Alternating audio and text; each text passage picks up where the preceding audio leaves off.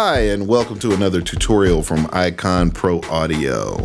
The Platform Nano is a MIDI controller that offers tactile control of most digital audio workstations, several digital mixers, and some digital recorders using a single motorized fader. The Platform Nano comes straight from the factory with overlays for several of the most popular DAWs, plus an overlay for MIDI learn mode, so you can do your own custom MIDI mapping. But today we're going to show you how to set up the Platform Nano with 4 of the most popular DAWs. Now, we may not cover your DAW today, but most programs are set up in a similar fashion, and between this video and the quick start guide that was included with your unit, you should have no problem getting up and running quickly, no matter which DAW you prefer. So the first DAW we're going to set up is Pro Tools, and the first thing you'll do is power on your Platform Nano and use the double left and double right arrows to toggle to Huey mode. Hit DAW mode, which will finalize your selection, and now we will open up Pro Tools. Click the Setup tab and go to Peripherals. In the MIDI Controllers tab, the type should be Huey. We want to receive and send information to the Platform Nano. And now we hit OK. And we are connected. So next we're going to set up Cubase with the Platform Nano, and the first thing we want to do is power on our Platform Nano and use the double left and double right arrows to toggle through the DAW modes. We're looking for MCP mode. Select DAW mode to finalize the selection, and now go into Cubase. We'll go to the Studio tab, select Studio Setup, click the plus button to add a device. We're looking for Mackie control. We want to select the Platform Nano for the MIDI input and MIDI output, and then we click apply, and we are now connected to Cubase.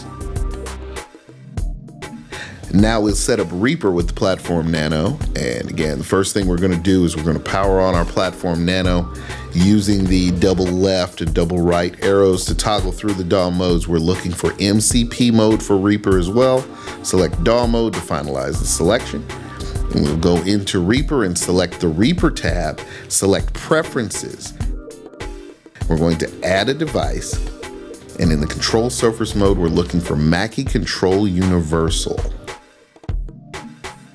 We'll set up the MIDI input and MIDI output for Platform Nano and click OK.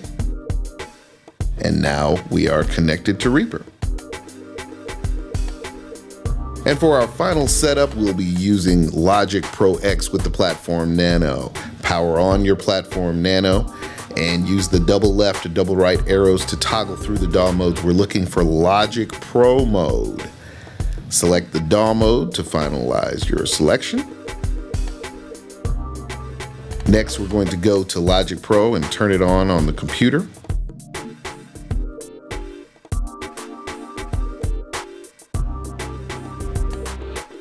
And now that Logic Pro is up, we're going to go to the Logic Pro X tab and select Control Surface. And then select Setup. In the Control Surface Setup, select New and Install. And we're looking for Mackie Control, Mackie Design, Logic Control. So we're going to scroll down here. Click Add. And we can close the screen now. And we want to choose the Platform Nano for the MIDI output and for the MIDI input ports. And now we can exit out of this screen. And we can hit play on our transport, and now we see that we are connected because our playback head is moving.